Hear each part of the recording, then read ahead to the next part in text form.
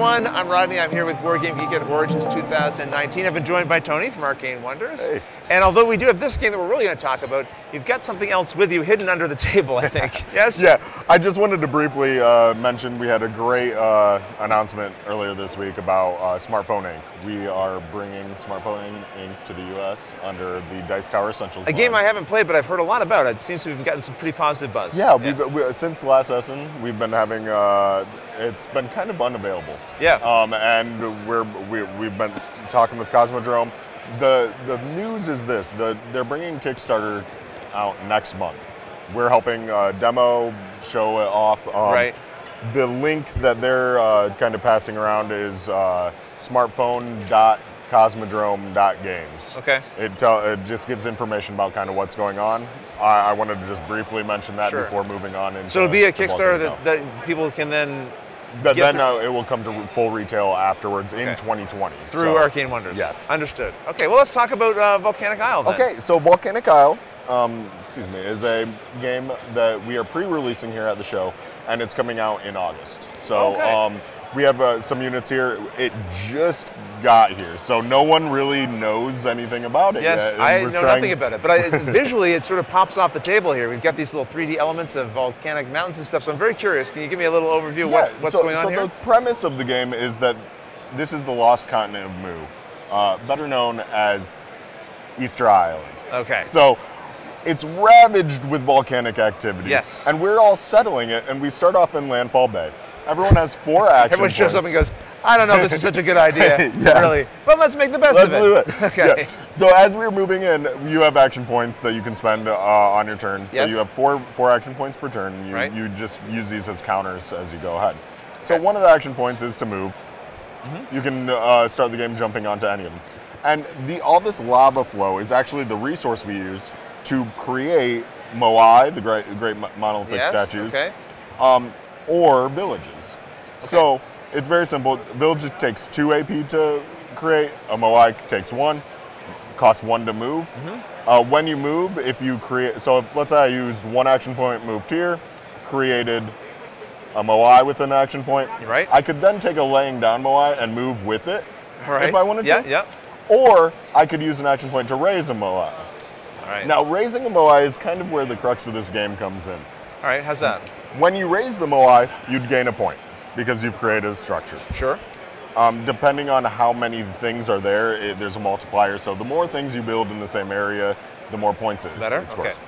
Okay. Yours or your opponent's? Does it matter? It's yours. Okay. Yeah. But when you raise the Moai, you're placing it on these geysers. So unbeknownst to us, we're raising these to pray to the gods to hopefully stop the volcanic activity. But in reality, we are increasing the pressure under the earth, which is creating fissures in the ground. Right.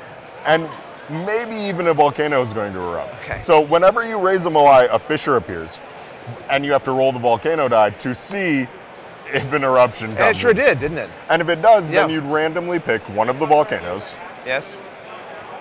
in this case 8, Yep. would erupt, and more lava flow would then be created, and one more would go right here. Oh, I see. So this was numbered 8. So this particular volcano is Correct. erupting more. Okay, got it. Got it. So got it it. erupted, more things happen. But the thing is as you're moving along into this area and such, you're using these lava flows to build next to volcanoes. So let's say I had a village Seems like here. the safest place, really. Yes, if Yeah. that volcano erupted, it would actually destroy Sure. my village. Right. Is next to volcanoes the only place you can build a building? It's only where the lava flow is right. actually Oh, these located. pieces here. Okay. Yeah.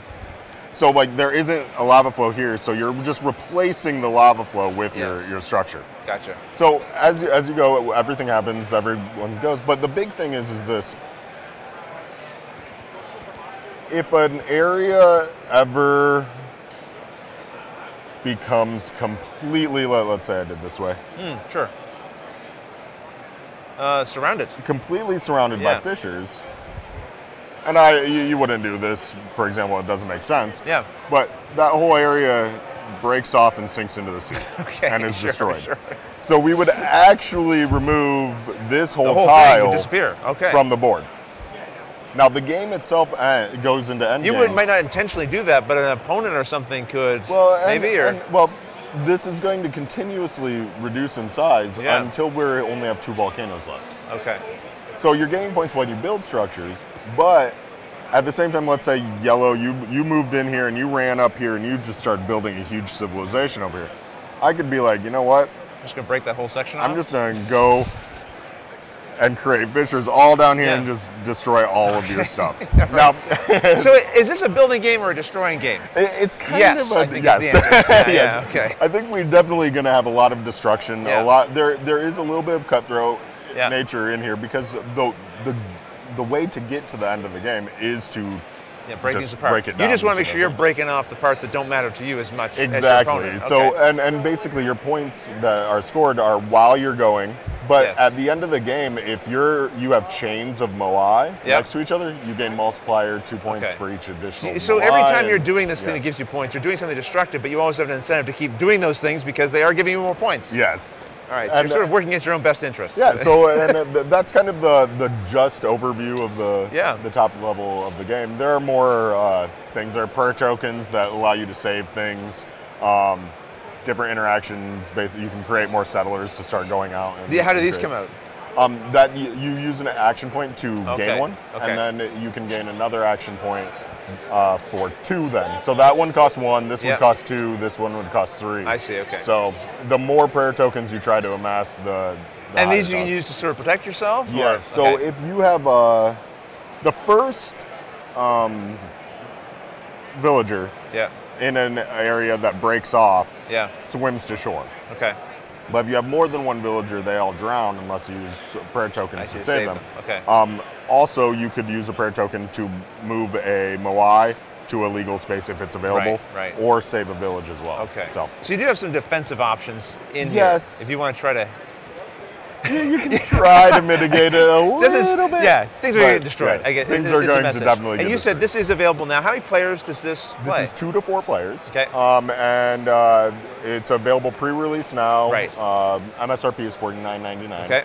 And it's going to be available all the way to retail in August. Excellent. Well, Tony, thanks so much for the very fun and entertaining overview of this game, and all of you, thanks for joining us. Yeah, thank you.